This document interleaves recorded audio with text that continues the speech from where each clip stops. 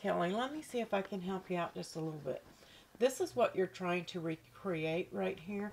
I'm just going to slide this out of my way so that I can use it to refer to, and you can get a clear view of Design Space. So the first thing you want to do is open up your Design Space. And to create your own image, if there's not one, you can search in Images and come up here, and I'm going to type in bobber because it's a fishing bobber. Oops. Let's just try that again. My internet may be trying to mess with me here.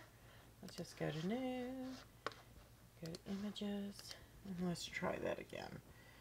B-O-B-B-E-R. And we have a little something close, but it's not quite exactly what they have there, but we can work with this. So let's go ahead. Let's just pick this one. It looks fine. I'm going to insert it, and I am going to come up here and I am going to ungroup. Now I'm only going to use part of this image. I don't need all of it. As a matter of fact, I'm going to get rid of this gray one. No, I'm not. I'm going to use that gray one. I'm going to line this up so that we have our bobber pieces. Let's go align, and let's center those back up where align bottom. That might be better. That's good enough. I'm going to select those two, and I'm going to slice it.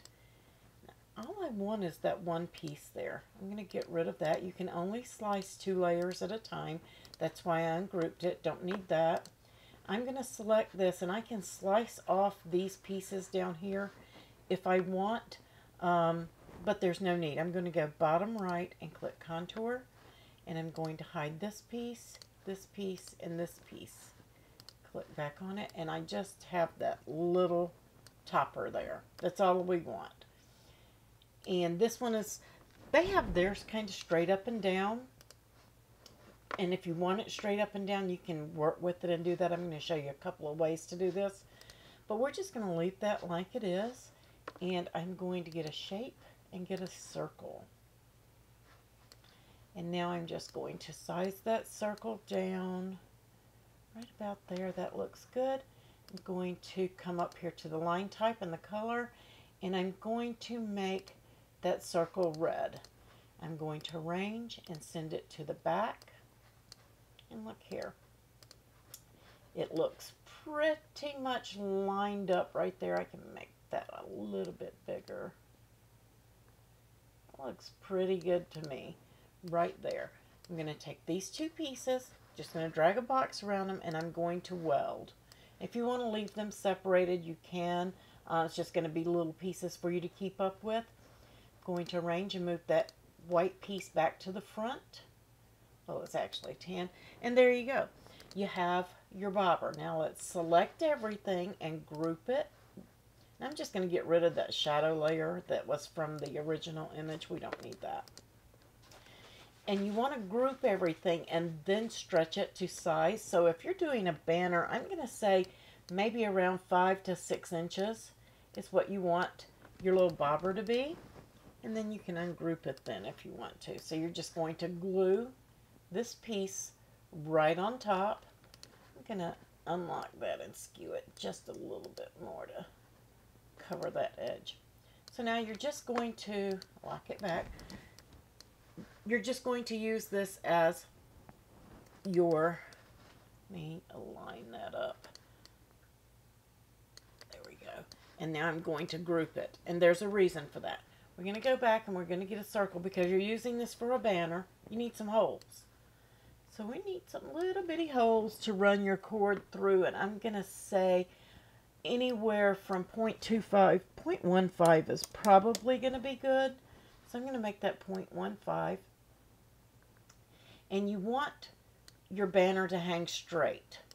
So we're going to probably put one right there, and I'm going to duplicate that. And I'm going to bring one over to this side.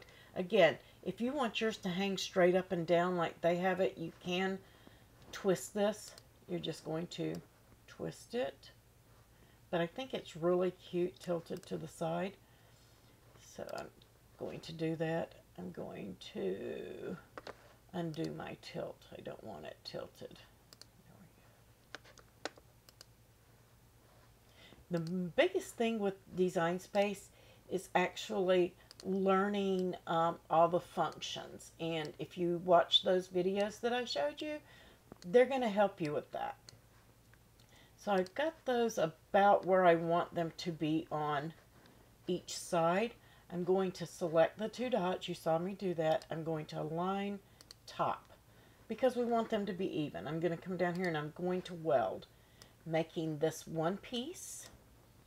I am going to duplicate it, and I am going to select the two, just the two dot things, and I'm going to align center. I want them perfectly centered. Okay, and now I'm going to click off of it. I'm coming to my layers panel, and I'm going to click the weld result, which is the dots. I'm just getting one of them. I'm going to hold my shift key and get the bobber top. Okay, and you see that slice is available. You can only slice 2 layers at a time. I have 4 layers, but I've only selected 2. So I'm going to slice. I'm going to move that out of the way. Look there, we have some holes. And there, that was just a ghosted image. I really didn't want to move that, so let me go back. You don't want to move your, there we go. I'm just going to move the white one out of the way. You want to leave your dots where they're at. You're going to select the dots again. Here's another way to do it. And select the image. You can hold your shift key and select them in the layers panel or here. Just have 2 layers selected. You see them darkened gray, and slice. And now I'm just going to drag around because you're going to have extra holes from where we sliced. There's where we sliced out of the white and the red, and there's the dots that we used for slicing. We're just going to get rid of those by selecting them and delete. We get rid of all of those. We're almost done. Now we're going to arrange and send that back to the back. We've got this. So when you glue it down, now you have holes to run your cord through. And now we need some text. You've got 5, 6, 7, 8 months. So you're just going to basically here, and that has a shadow layer and the word months. So you can have it write the word months, or you can flatten for print and cut. And let's just do both to show you. And let's pick a cute font. Let's see what they have there. And you can go in and change this. We're just going to pick something. This MRA looks cute. And you see that the letters are not touching. We want them to touch. So we're coming up here to our letter space. And you will only see that if you've got your text selected. And we're going to shrink that down. Now bring them in. And I've got my M and my O, but the rest aren't touching. So I'm going to hit Advanced and Ungroup to Letters. And this S is over just a little too far. I'm going to hold my shift key and slide it over so it stays lined up. And then I'm going to select the, let's go over just a tiny bit more. There we go. I'm going to select that S and the H, hold my shift key, slide it in. Going to select the 3 letters, hold the shift, slide it in, select all 4, hold the shift, slide it in. Now they are lined up. We're going to select them all and weld. And then we have the months that we can sit here.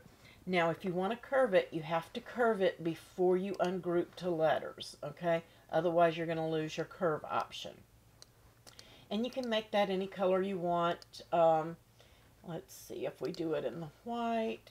You can see it there. If you select, let's move this out of the way. We've got it lined up. Flatten, selecting them and flatten. When you do, it's going to print all this red, and it's not going to print this on your cardstock. It's going to leave that white. White is the only color that doesn't print. That's a lot of ink for these. So I'm going to suggest maybe choosing another color other than what they did. The black looks really cute on it. And we're going to change all that back to cut. Let's cut. So there we go. Everything is on cut. And you can check that up here at line type. It's going to tell you right here, cut, cut, cut. So you can flatten that on there, like I said, for print and cut. If you have red cardstock and want to do print and cut, you'll need to change this piece to white. White is the only color that doesn't print. And then you'll just flatten these two. And I know it looks weird, but you can see that will print, and then it will cut that shape out of red cardstock. Put your red cardstock in there instead of white, and it will turn out just like you want it to. It will be nice and pretty. That will save you a lot of ink, because if you leave it red, it's going to print all of that red ink and then print your black on there, and you don't want that. So if you want to print and cut, you can do that, or you can cut these and glue those on as well. Or you can cut them out of vinyl and put vinyl on there if you want. The next thing you need are your numbers. So again, you're going to go into text and type your numbers. We can do 1, 2, 3, 4, 5. Oops, I missed my 4, didn't I? Or my finger was faster. 4, 5, and I'm putting a space between each one of these. And now you have all your numbers, but they don't have a shadow. This does not have a shadow layer. What you need to do is come to your filter, and you want multi-layer so that you can find something that has multiple layers in it. And Basecamp is a really good one. I think I own that, but I don't know. But Basecamp, you can see it has shadow layers. We just have to unhide them. So now I've got my numbers here. We can change them. This one actually has 3 layers. We don't want that big fat one. So I'm just going to hide it by clicking on the eyes. And now we have all of our numbers, but we need to size those. So I'm just going to make it a little bit bigger. Your 8 or your 7 might be your widest one. Let's slide this over so we can see it while we stretch it. Oops, wrong piece. I'm going to undo. There we go. And stretch it by using my handles. And it's tossing it over to the side because we're off the mat over there. And that's okay. Let me scrunch down so we can see. And that looks pretty good. So now I have my numbers. Slide back over here. And those look like, that's a little big. Well, they went right up to the edge with theirs, so that's pretty good. That's going to work. You just have to tilt your numbers. So you can leave those grouped or ungrouped, but we're going to change the color like they have them. So I am going to come up here to this first one. You have to select it in the layers panel or it's going to change everything. And let's see, they did a light blue and a dark blue. So there's your light blue. And then we're going to select the second color in the layers panel. And let's go with a dark blue. There we go. And now we have the numbers that sit right up on top of there. There's your banner. You're ready. All you have to do is cut. And what I would do is I would cut this separate. So I would hide this group just by clicking right up here on this eye. And I would hit make it. So I'm not bogging down design space. And if you're doing 9 months, you're going to need 9. So we're going to apply the number 9 and apply. Now all of our words in the months are going to cut right here in black. All of our red ones are going to cut. All of our white ones. And you can even move these. Let's select one. Move it to another mat. Let's bring it over here and say confirm. We might be able to get enough of them on there. No, not going to let us. There's no... Maybe if we turn all of them up on end. Because Design Space sees this little box that doesn't see the shape. We might be able to. Doesn't look like it, but Oh well, it's still going to show you how you can maneuver to make room if there was room to get them in here. Because I can get 3 on a row, but I think my row is taller. So it's going to give me the same amount. But just go in and play. It's not going to hurt you to go in. You're not going to hurt anything. So I'm just going to cancel that because it's not going to let me. I'm going to hit make it again. Change this to 9. I'm going to click apply. It's not going to allow me to save any extra paper, so I'm going to have to cut out of 2 sheets, which is fine. You're still going to have some scraps for other things, but you're ready to go. So you're going to hit continue. You're going to hit let it read your machine. The machine is on. And then you're going to select, if you're making this from cardstock, select cardstock, whatever it is that you're doing. Then after you've cut these pieces, hit cancel or go back to the canvas, and then you're going to select all of this, and you're going to group them and hide that group, unhide this group, hit make it. Oops, let me cancel that. I don't want that bottom layer. There we go. And hit make it. And because they're all grouped, you can see it's going to go to a 24-inch mat. So let's hit cancel.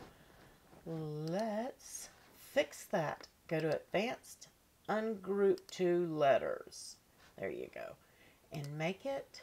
And now you can see you can get it all on one mat. So you're going to cut all your numbers, and then you're just going to assemble. So that's how easy it is to recreate. Once you have everything cut, I want to group all of these still. I'm going to group it and hide that group, or just shrink it down and ungroup this. So here you have the banner just exactly how you want to make it. I don't know why. I'm just going to, you'll have to go in. I would just get rid of that layer before. I'm going to leave it in there just in case you want it. And you can, it's going to charge you $4.99 if you don't own this font. And you would have to pay for that. Or you can swap out these numbers for something that you do own. Just get rid of it and swap it. So you have everything that you need here. I'm going to save this as a bobber banner, and I'll share this with you, but I really do want you to go through and practice and make this and make one up for yourself. It's going to help you learn Design Space, because if I do it all for you every time, you're really not learning anything new, but this is going to allow you to be able to create. So what if there's not an image that matches? And by the way, you're going to need to glue your clothespin to the back of this that holds the photos. So don't forget that part. But what if they didn't have a bobber? You can still make this by inserting a couple of circles and duplicating, making one red. Let's make one white. That one's off white, but this will keep them separate. And then let's get a square. And that one's kind of rounded off, but that's okay. And I'm going to duplicate my square. And I'm just going to set these to the side. And if you want to do yours straight across like they did, you can do this a couple of ways. Don't need that one actually. And let's see, we need a curve going that way. So I'm going to take these two. I'm going to unlock one. And look what happens when I unlock it and skew it up a little bit. Okay, so that looks pretty good to me. Maybe a little less curve. And I'm going to take those two and slice it. Remember, you can slice 2 layers. Now let's get rid of the trash. That's not trash. We want to keep that. Look at there. I have the top of the bobber. And I have the bottom of the bobber. And now I need that little red square on the top, but it's kind of rounded here. So let's get a circle, and let's shrink that circle down till it's sitting on the top. If you make them the same width, that's 1.148. Let's make that 1.148. And I'm going to bring them in. I'm going to align. Oh, I did miss one. There we go. Oops. Select them this way. Hold my shift. Align. Center it horizontally. That's a little too much curve. Don't want that much. So let me duplicate. Just going to slice that circle. I don't want that much of round. So I'm just going to slice it. Again, get rid of the trash. And now let's make that the same, almost the same width.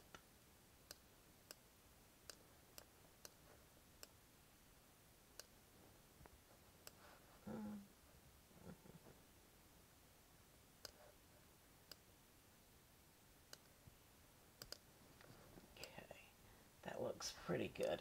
And I'm going to duplicate it, and I'm going to flip it vertical, and let's kind of line that up, and you'll see we're going to need that. Let me stretch that a little too. That looks good. So now let's weld that up. Oops. Crowding myself up here. I'm going to unlock it and stretch it down. Just skew it up. Just play around till you get the kind of shape that you want. There we go. That looks pretty good. And it's not perfect. In the real world, I would make that really, really, really good. I'm going to weld those two, making it one piece. Oops. I welded it to that one. And just contour. Contours. Duplicate it. Contour. I'm going to swap that out. Contour the other one. There we go. And now I can place this right up here on top. And hold those, and I am going to weld, making that one piece.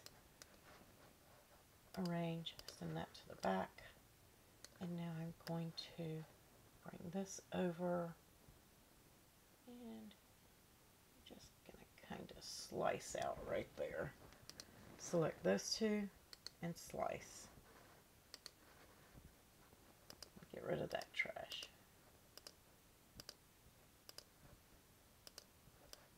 I have a little hanger on there. I'm going to contour it out. We don't need that. And there we go. So now you can get there just by using some shapes. So if you don't have access, I'm going to save this in there. You're going to have to put your holes in here just like I showed you on this one. But there you are. Basically, same thing, ready to go. Just a little variation. Very super simple. If you still need more help, let me know. I'll be happy to help you out. But please go in and practice and try this. And let's see. We're pretty close. So there you go. You have a wonderful day. I hope that this tutorial has helped you out. And if you need any more help, please just let me know.